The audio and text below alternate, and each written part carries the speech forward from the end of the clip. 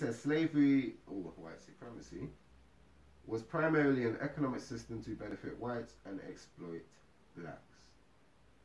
Each needs to learn how to see the contradictions in their behavior and statements.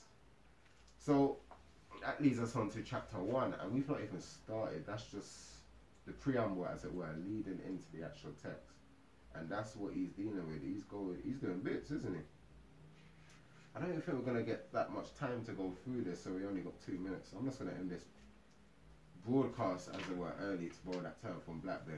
But we finally got to chapter 1, where he talks about how female values were more conservative and trying to preserve the few privileges, how females weren't really seen as a threat, whereas for men, they had to really ask themselves serious questions of manhood and values, priorities, what's important to them.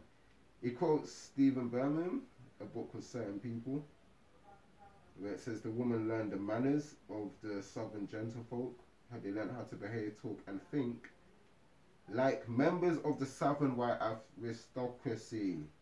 He also quotes Michelle Wallace in Black Macho and the Myth of the Superwoman, which Tommy Curry lambasts so many times. She says, the extent to which the black female slave became unable to distinguish her reality from the white view of that reality.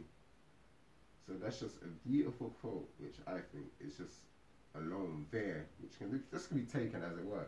She can't distinguish between her reality and the whites. And I think this really sets the tone for so much of what gets said in the book. Also these Igmore and MGTOW stuff, which people seem to endorse at some point or in some way. Also quotes Paula Giddings, When and Where I Enter. Again, Black Macho. So I'm just trying to find a way to end this, or where I should end this out. Because a lot comes out of this. Oh, E. Franklin Frazier, of course, is here. Here he says, house servants were, of course, the stars of the party. All eyes turned to them to see how they conducted.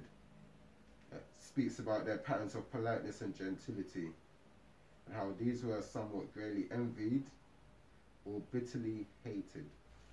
I think this is the foundations for this female contempt for males, not this gender war.